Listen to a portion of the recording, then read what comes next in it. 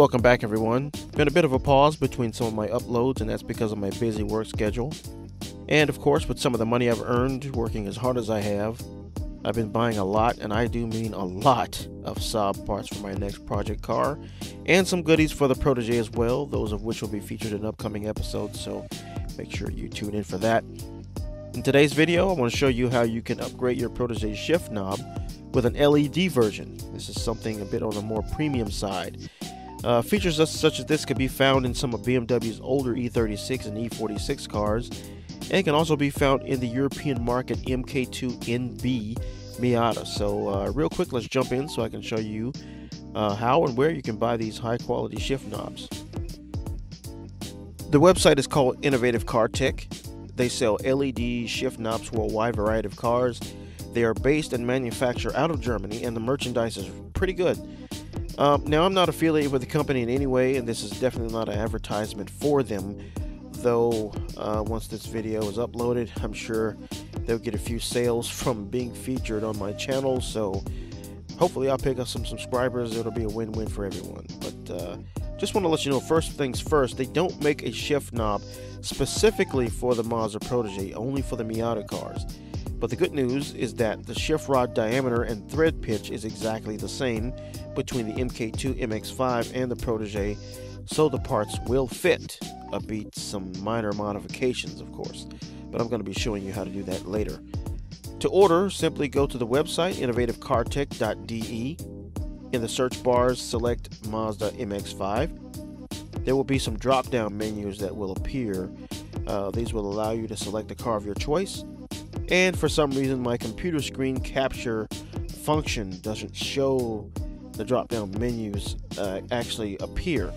Rather, it just shows the text appear in the search bars, but you get the idea.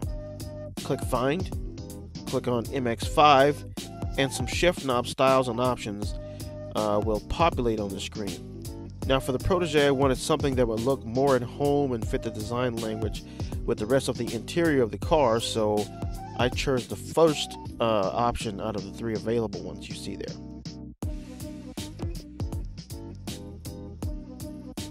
Next, you can choose the trim finish on the shift knob: brushed aluminum, chrome, or gloss black trim. I chose brushed aluminum. Then you can select the shift gate styling.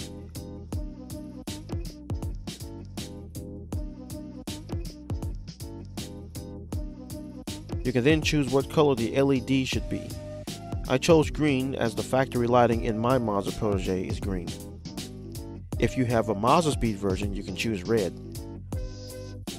Finally, you can pick your shift boot styling, and for the Protege, this is a non-issue because these shift boots that come with these shift knobs do not fit because they're made for Miatas, but you'll see that later in the video.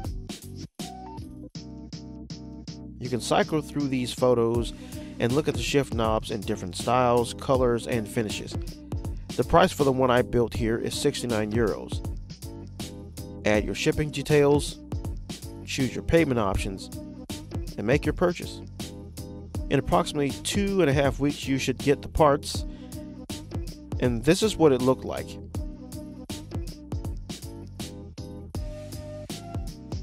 You can see the high quality leather and craftsmanship.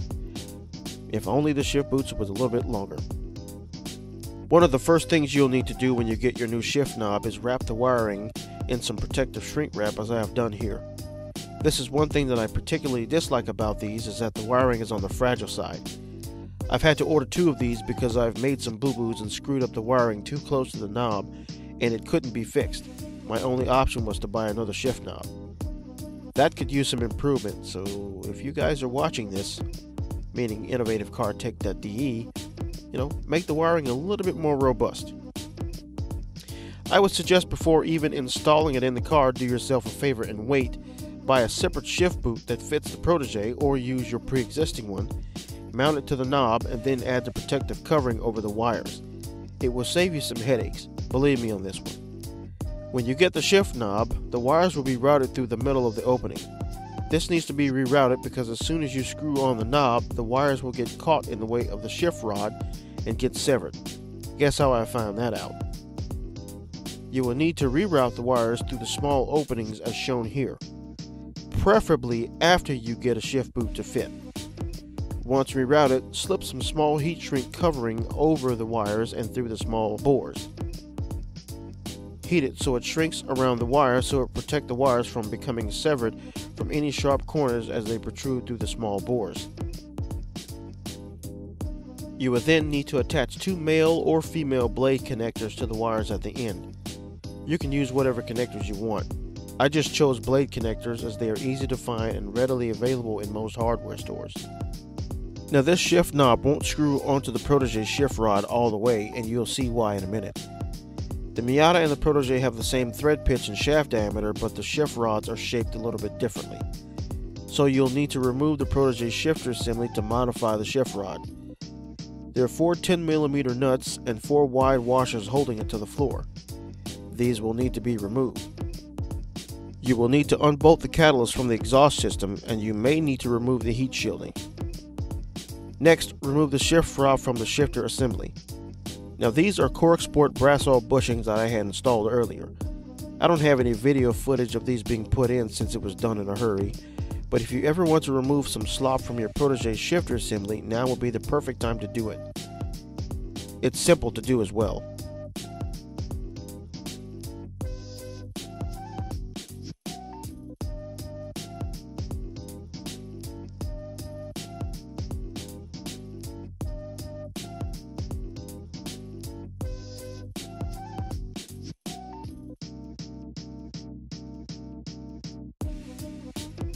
Now detach the shift rod from the transmission and remove the shift assembly from the car.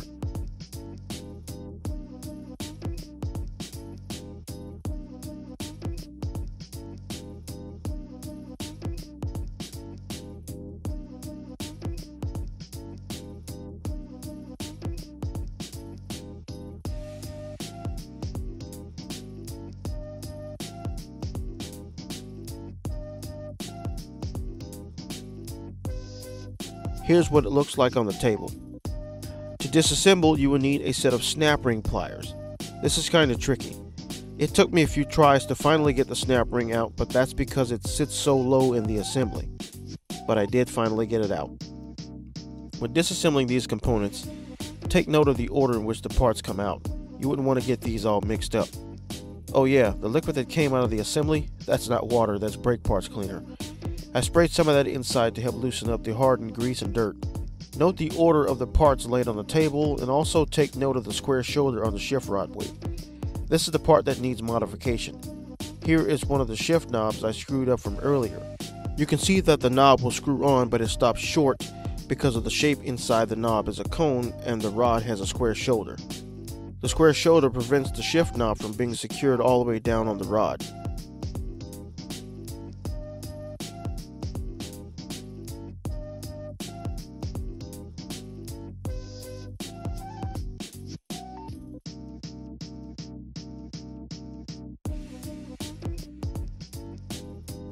To reshape the square shoulder of the shift rod weight, simply use a table grinder and grind the weight into a cone shape. Depending on the grit of the grinding stone, this can become time consuming. You're basically going to turn the rod against the stone as you see being performed here. You would do so at an angle to get the cone shape desired effect. Once the cone shape appears, you can do a test fit, and in this case, the shape is sufficient.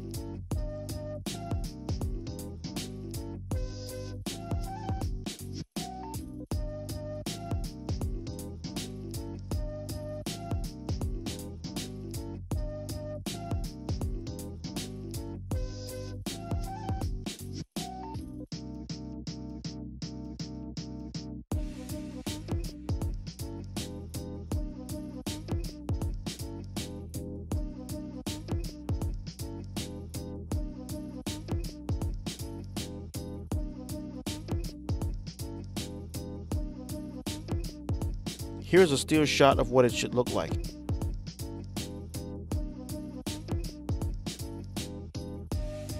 Afterwards, to prevent oxidation and rusting, I applied some aerosol epoxy primer. Reassemble and remount everything back inside the car. Once all the mounting hardware is tight, a quick roll through the cogs ensures the shifter feels true and correct.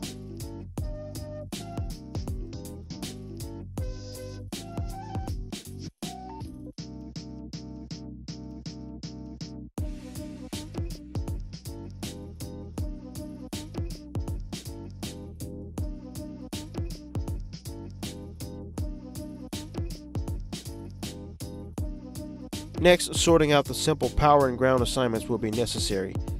I decided that since the circuit is simple, there's no real advantage to making it complex. So I will be using electrical splices instead of crimping. The power for the LED shift knob was sourced from the signal wire that provides the climate control LEDs with current. That will be this green and black wire I'm holding here.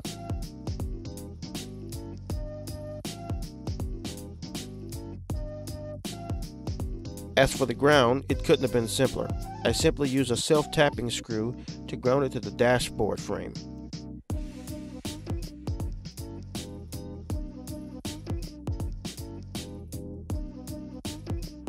Once that's done, you can test fit the shift knob.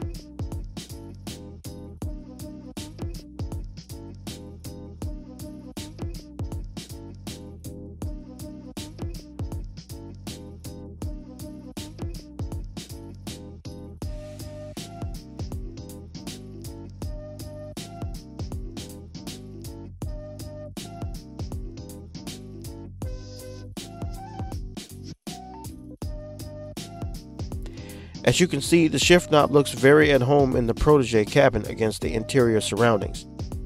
However, as mentioned before, the shift boot is way too short and still needs to be addressed. When you make shift throws, the boot stretches and pulls out of place. To solve this, I turn to Redline leather goods. A word of advice I would suggest you buy the boot and the shift knob at the same time. If you've ever ordered anything from Redline goods, it can take a while, but when received, the boot is very high quality as expected and the same length as the factory equipment. Here are some photos.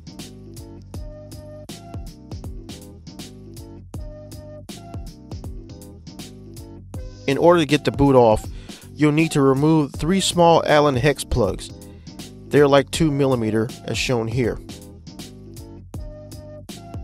Again, to prevent any problems, fitting the boot should be one of the first steps because if you try to do it later, you will face some difficulties with the wiring. Once the hex plugs are removed, you simply remove the black plastic sleeve. A bit of force is required to remove it since it's pressed on over the first leather boot.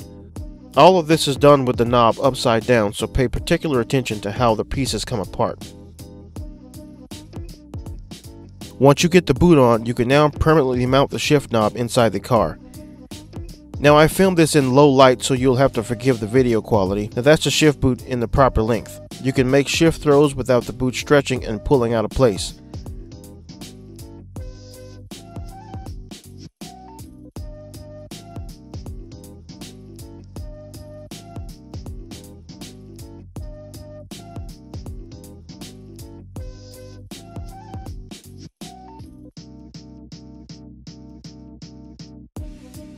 Soon after, I was able to take some still shots in darker settings so you can see how the shift knob illuminates in the dark and looks perfectly at home. The LED goes perfect with the other instrument lights. It's not too bright or dim. It's the perfect complement to the Protege interior.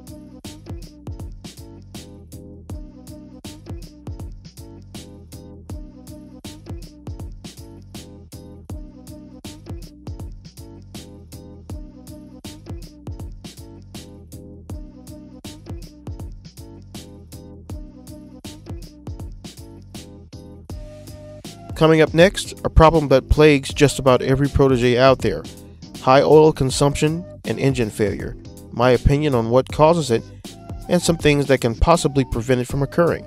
All that and more right here on Retrocar Style, where we make daily drivers better. Stay tuned.